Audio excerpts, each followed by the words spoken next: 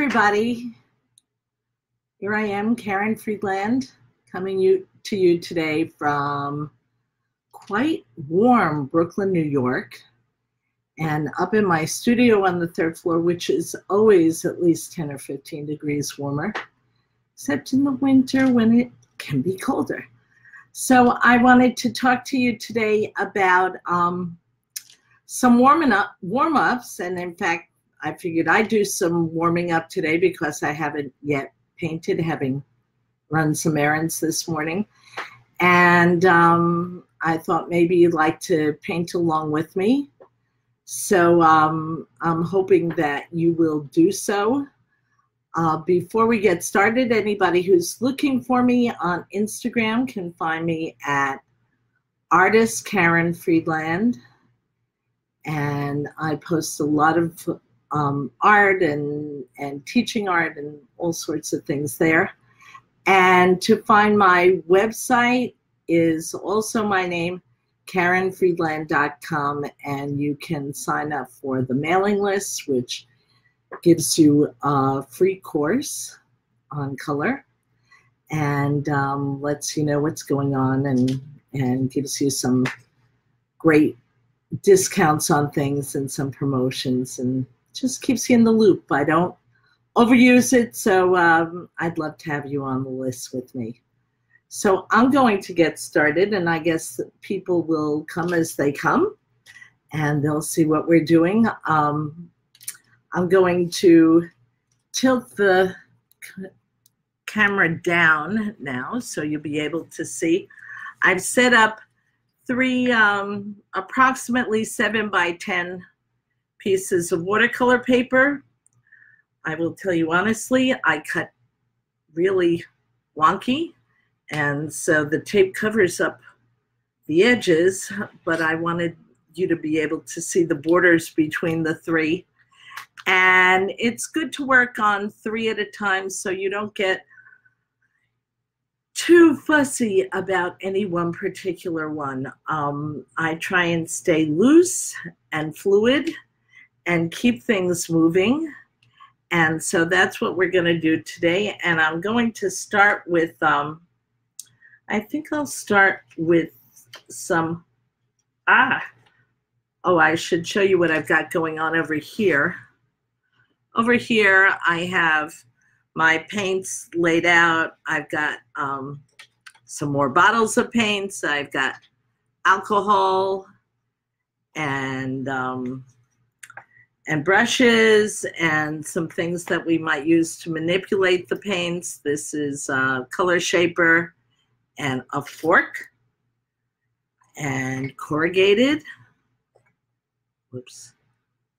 The picture's reversed, so I'm having a hard time finding it. This we may use for making some shapes and all sorts of other things, and you'll see them as we go along. I do have water and a mister and brushes, of course. And I always try and use a fairly big brush. This or this. I like flats and I like filberts a lot. And filberts are this kind of brush with the curved end. Here. Now you can see it. See, the end is curved. I like working with filberts. They don't give you as straight an edge. I don't believe in spending a fortune for my brushes, and a lot of times I use brush like this, which works really well. Most of the time I am working with flats though, and sometimes I work with rounds. And so I've got a round here as well. I'm going to start, I think, by maybe just spraying my papers so that when I add some paint or ink here, this is being very stubborn, there it goes, they'll already be ready to flow. So I'm going to start with some red FW acrylic ink, And acrylic ink, you don't have to go out and buy if you have fluid inks, like the golden inks like this. These fluid inks are really comparable to these acrylic inks. So you don't have to go and buy a lot more. I'm just going to dot this on a little bit, see what we can get when we spray it again. Oh, I love when it does that.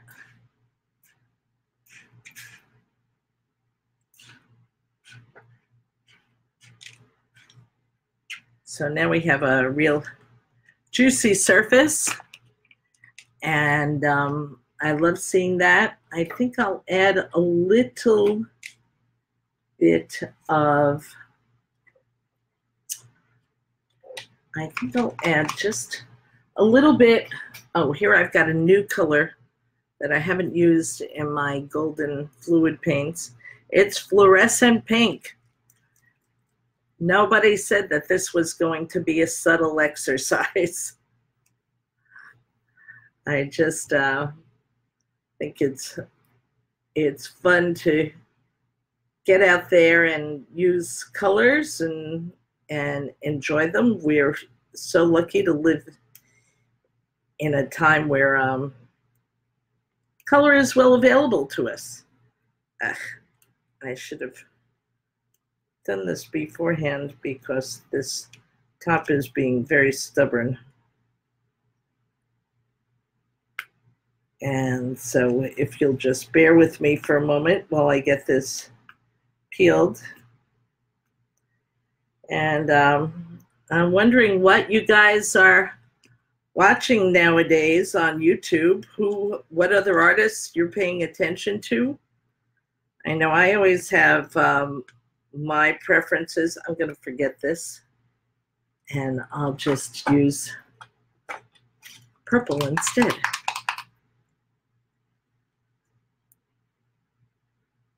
Purple, of course, is close to red on the color wheel. Boy, I'm really having some stubborn paints here today. Oh, there we go.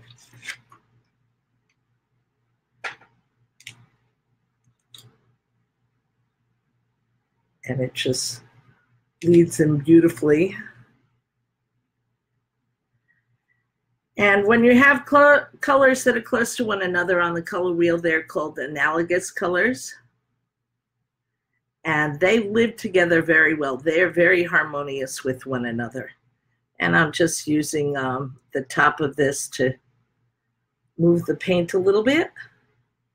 And boy, it's drying already. That tells you how hot it is here. I'm going to see if I can get some drips off of this.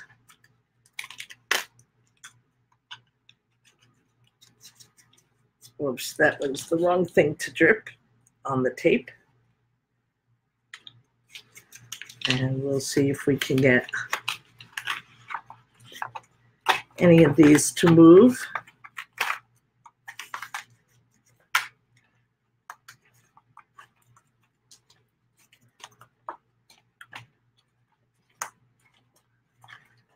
Not moving too much today, but that's okay, because a lot of this is going to get covered up. And in fact, as we're working on this, I'm going to blow this ink around a little bit and dry it off. I think it'll dry quickly because of what we've got going on here with the heat.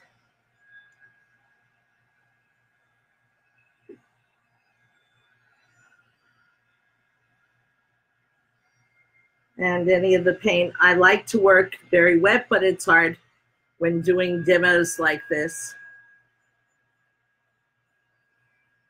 to get everything to dry up so you can do another layer.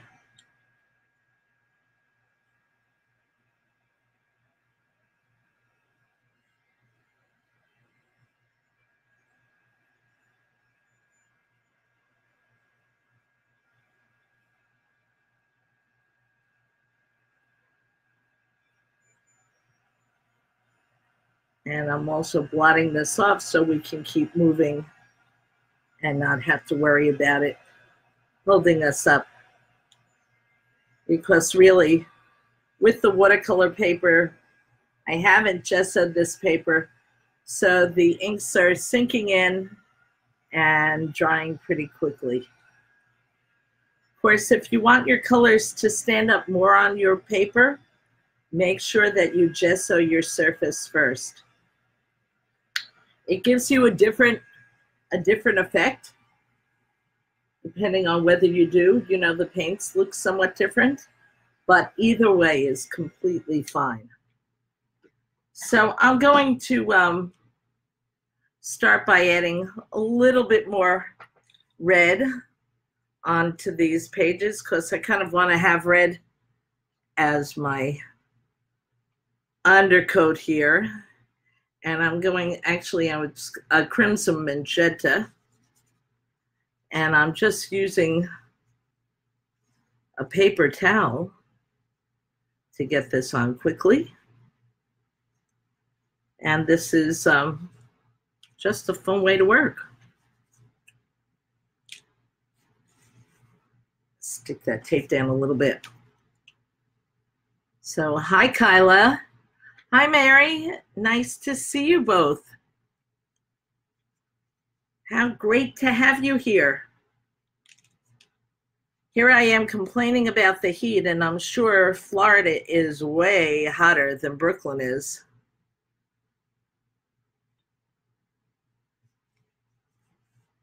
And here we go. This one, this time it was really wet. So I'm going to get all three of them, have some nice red background so we can get some tone on the paper. And I love, well, those of you who know me may know that I'm a red person. Red's my favorite color, as my granddaughter will be happy to tell you. And I use it a lot, happily, with other happy colors. And one of my favorite combinations are the contrast between red and aquas, like this, turquoise. Oh, and I got a wonderful new paint color. I'm just dying to try this, so I put that on my palette today. And I thought we would see what that would do. But first, I think I'm going to get some more reds on our papers here. Paintbrushes. Shifty of me to have changed it to the other side.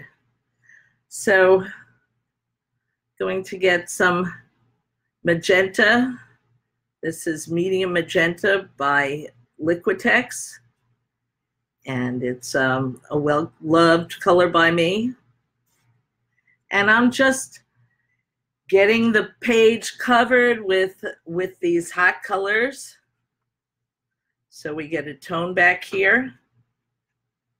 I want to get out to all the corners and the edges, since I went and covered them with tape. Sending you love too, Kyla and Mary. Kyla and Mary are both friends of mine from the Right Brain Business Plan, and both of them are artists and business geniuses. So you can look for both of them on Facebook and on the internet. And they have a lot of wisdom, which I've been lucky enough to have shared with me. And Kyla teaches book arts, and I took a workshop with her last weekend, but I haven't gotten my book made yet. Kyla, does that put me behind for the class?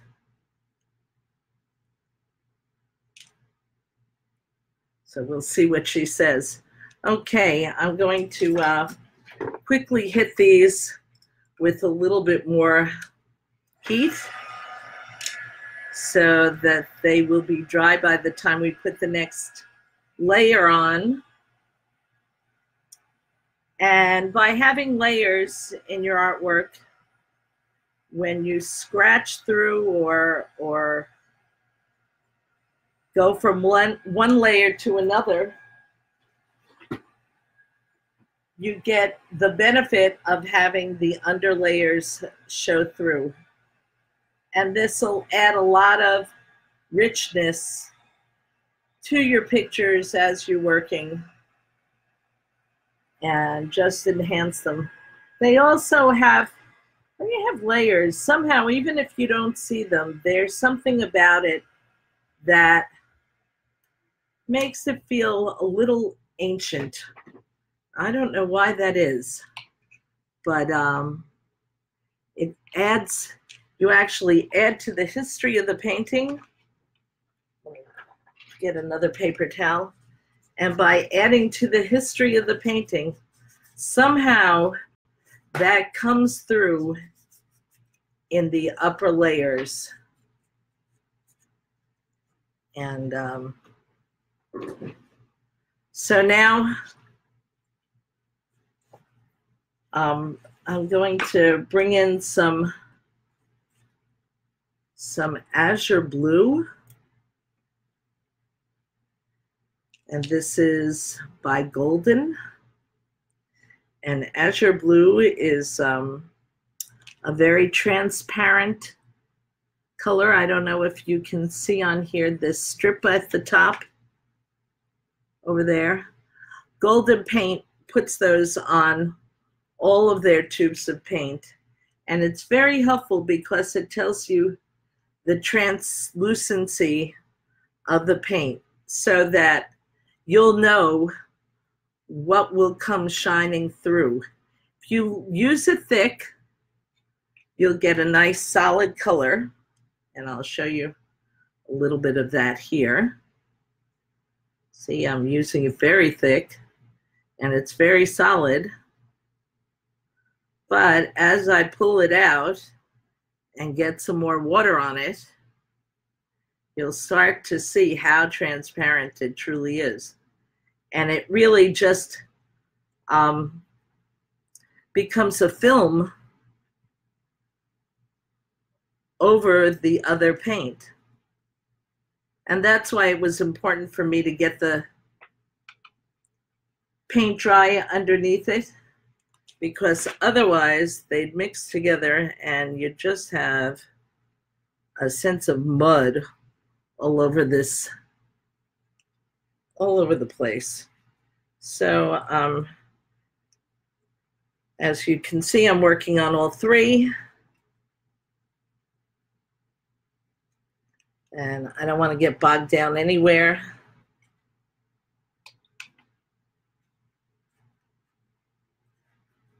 And I'm pulling this translucent paint out so we get some of the transparency on it.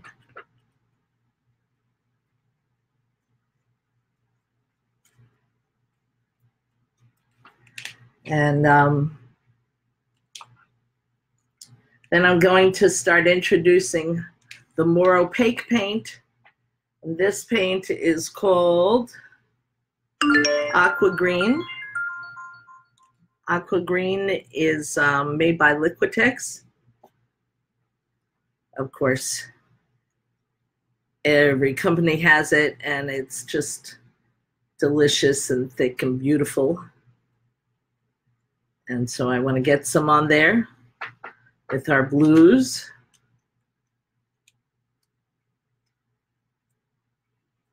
And see what we can get going here. And in fact, I'm just going to put it right onto the paper there where I want it. And any paint can be made more transparent as you thin it out. But with the opacity there, you can take implements and start making marks in them. Here with this fork, I've got the opportunity to, oh, that looks like a violin, to start making some impact with the solid color, with the thicker color. Add a little bit more out here. But of course, you see we have the beautiful reds and pinks coming through there. That makes it, that lets it give you a peek at what happened before. And we all like to be let in on a secret. So that's kind of what happens when you do this.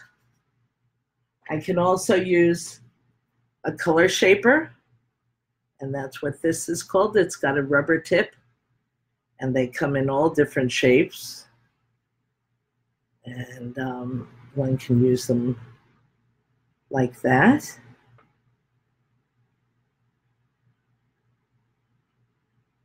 Okay, this is all ready to dry. And I realize I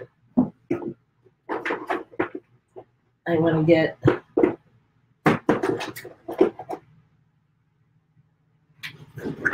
another blue-green color going in here.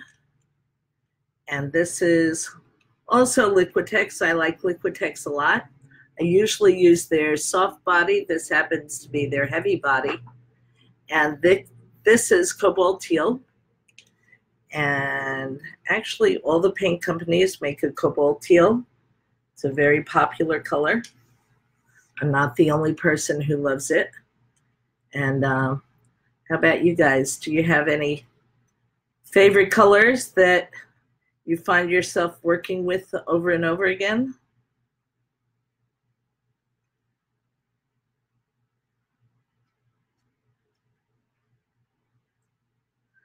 I must admit, these are some of my favorites, but I end up using the whole spectrum of color.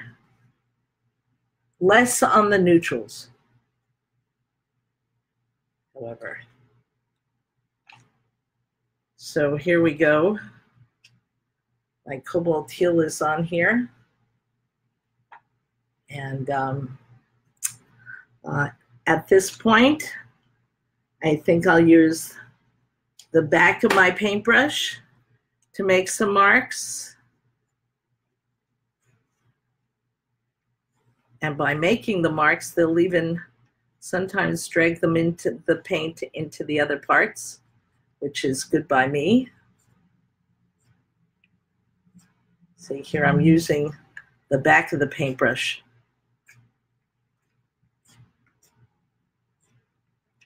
Oh, I do love these colors. They're really making me so happy just to move this paint around on the paper. And I think that's one of the great things, you know, just have fun. Let this make you glad, because aren't we lucky to be able to do this? I just think, you know, I'm really blessed to have art in my life, and I don't think you need to be a rocket, you know, a special talent in order to have that. And I'm going and bringing a little bit more of the red back in here. Plus I hadn't used, this is cadmium red. And cadmium is not particularly good for you. And in fact, that's one of the additives that the paint companies are working on getting rid of. And so, and Liquitex has been very responsive on this.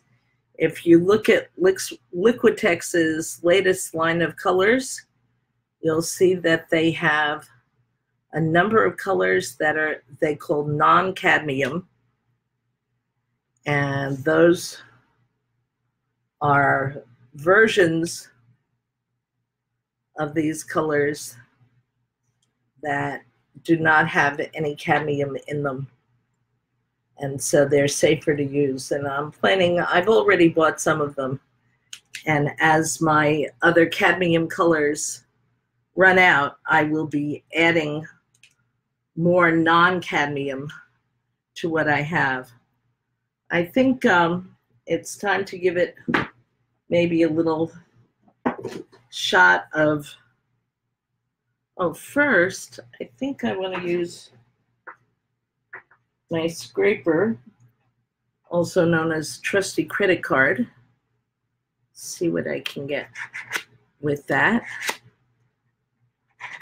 I love being able to pull color off and put some down with this. So I took it off there, and hopefully I'll be able to put it down there. Give you a nice line.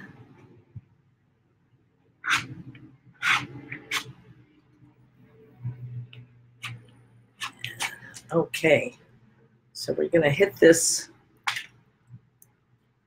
get my brush in the water. Don't want to leave your brush out too long. Have that dry in there.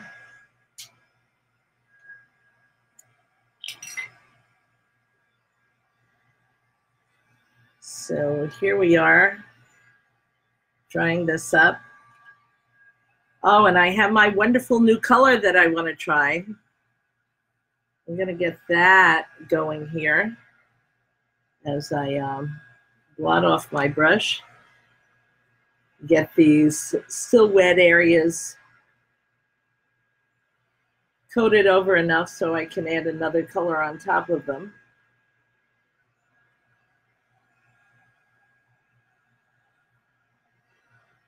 Sorry, that's one of the problems with working so wet.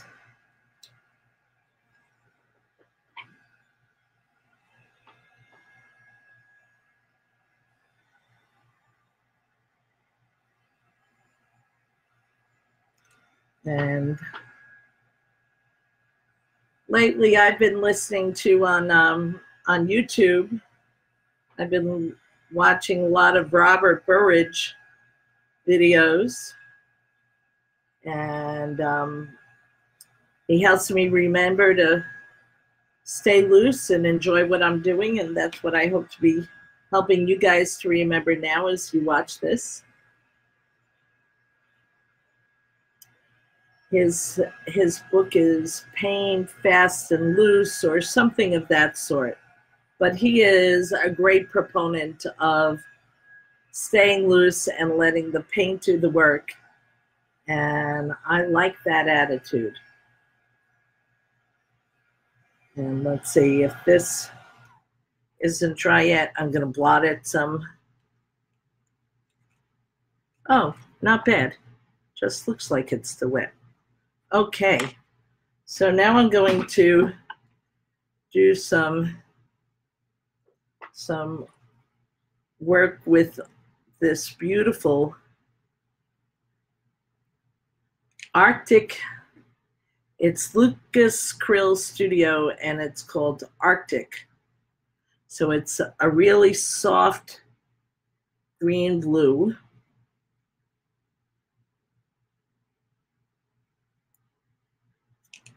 And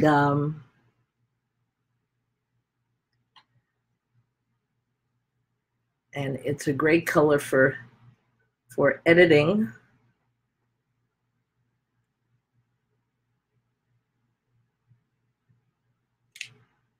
And I think I will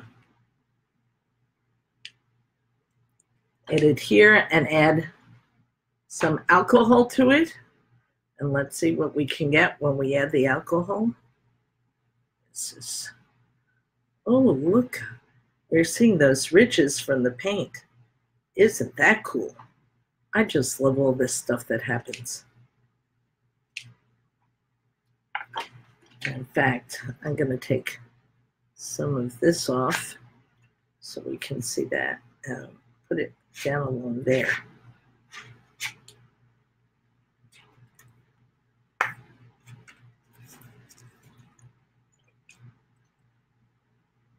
Whoa, I went a little crazy with the alcohol there.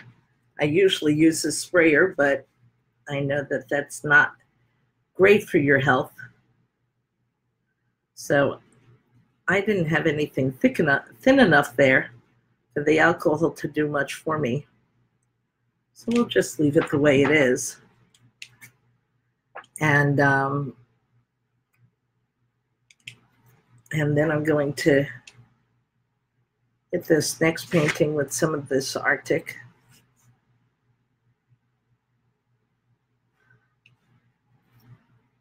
I try as much as possible when I'm working to be standing. I'm not doing that right now because I wouldn't be able to be talking to you guys. But it usually serves me well and serves to keep what I'm doing nice and loose. Okay.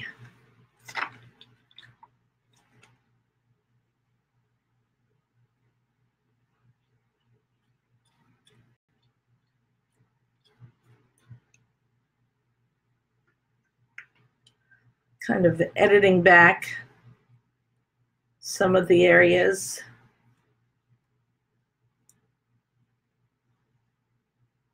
So that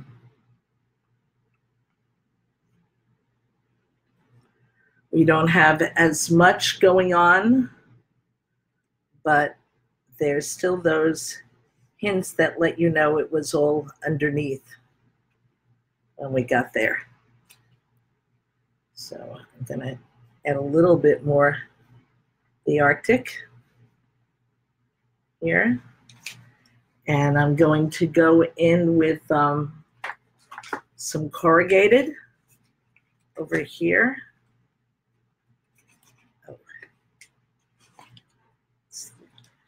Oh, and I got a nice stripy effect. Let's see if any of this is wet enough to still get that kind of effect. Oh, that's really interesting. One thing about the alcohol sitting on the paper, it will keep the paint soft and give it some extra drying time. And I really think I'm liking all three of these. I'm going to add a little touch now of orange, and I don't think I'll use the fluoro orange.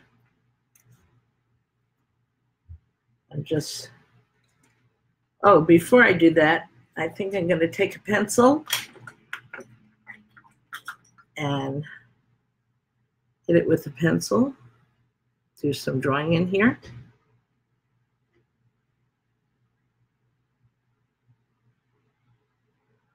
Because it's nice to add character to your piece with the drawing.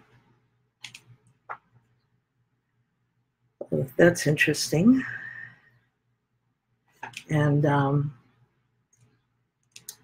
maybe I'll try this time to do it with a Sharpie and see what that does for it.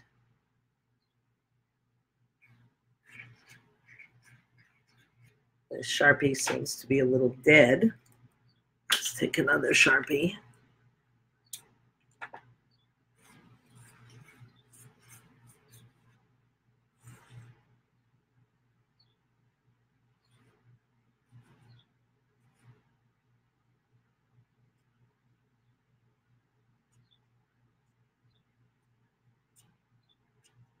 Okay, I kind of like that. And each tool, of course, gives you a different sense on what you're doing. And I think I'll even take one of my inks, and this is the FW ink, and this is Payne's Gray. And we'll see what drawing on this one in the Payne's Gray is like.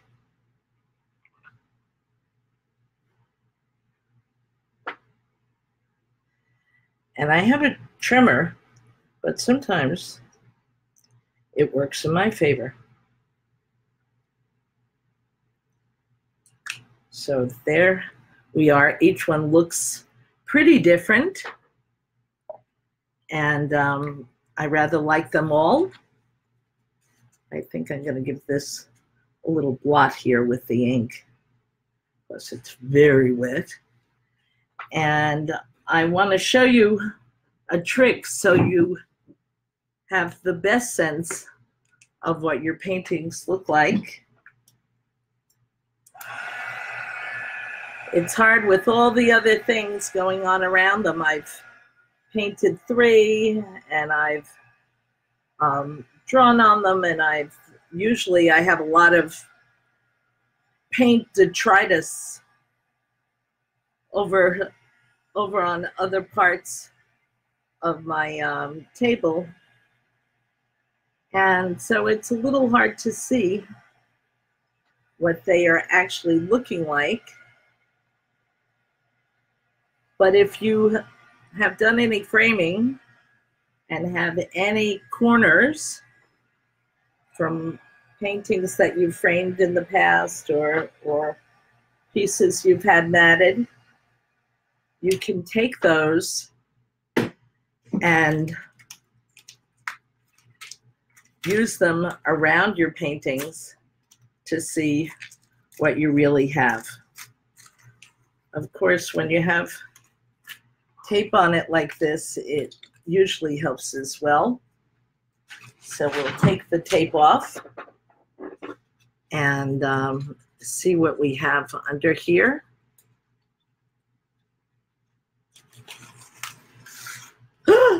Oh no! And I just tore the top of the painting. Well, that's something I can tackle with some medium to glue it back down again. But that's a little disturbing. But of course, these are just quick studies and warm-ups, and so I don't think I really have to worry about it too much. I don't expect them to be masterpieces. I just want to get my creative juices flowing. I want to remember what I know how to do, because sometimes I forget. See, that one tore too. This painter's tape is a lot stickier than it should be, but maybe it's the heat that has something to do with that. It is lovely to reveal a white edge so you can see the pieces a little better. See, this is ripping also. Yowza, that's not very nice. So I have my corners. I had my corners right here.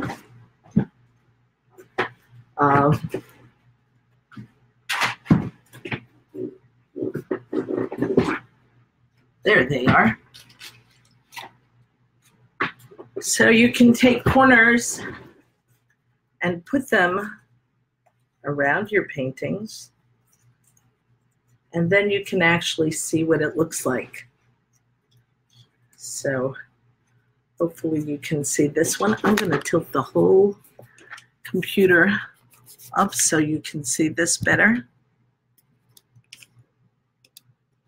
You can see that one in the corners. So that's one we did. There you go. And I'll put the corners around the next one.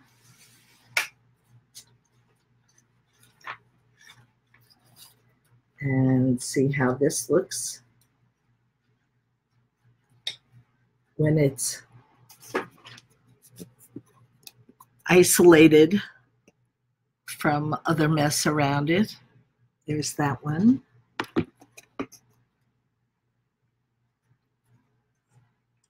And here is my inked project, which is still quite wet.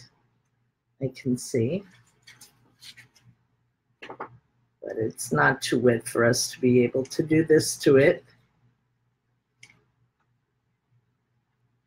And I will get this one up for you to see as well. Okay, well, there we are. And I hope you enjoyed it. And I think I'm going to keep doing some more, work on more paintings. And I'll come and see you next week with another painting live online. Thanks for coming. Thanks, Mary. Thanks, Kyla. See you all. Bye.